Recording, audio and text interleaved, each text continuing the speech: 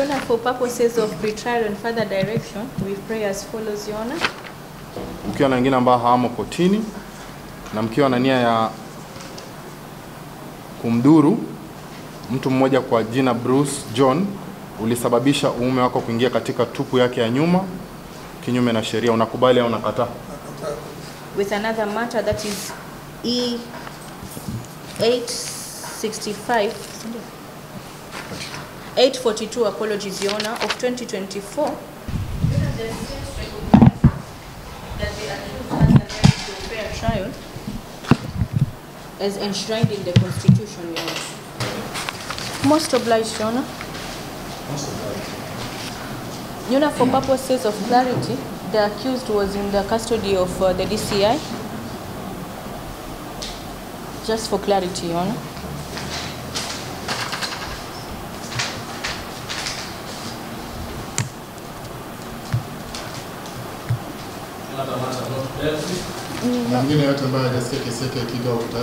No, Your Honor, I believe that was the only matter. We pray that immediately is admitted that the Shimolatewa is presented before a medical officer for purposes of a medical review.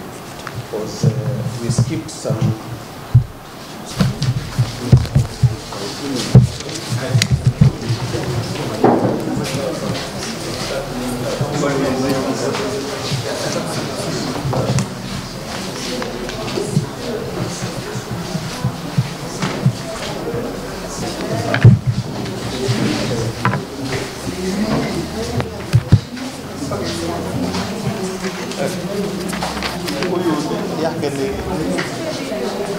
the parties in the other matter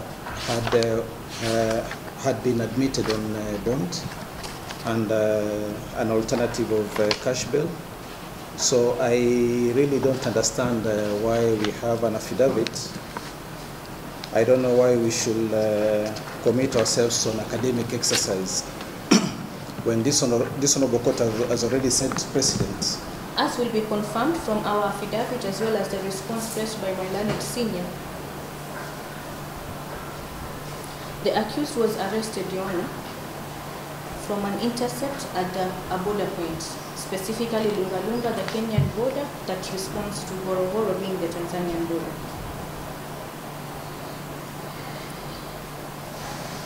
Your Honor, while my senior in his replying affidavit indicates that the said accused person was not fleeing the country but was re-entering the same, Your Honor, the issue is that the fact that the accused person had either sought to exit or enter Tanzania is not disputed. Your Honor, on this, we also base our application on the fact that this has confirmed, Your Honor, that the accused is simply a flight risk.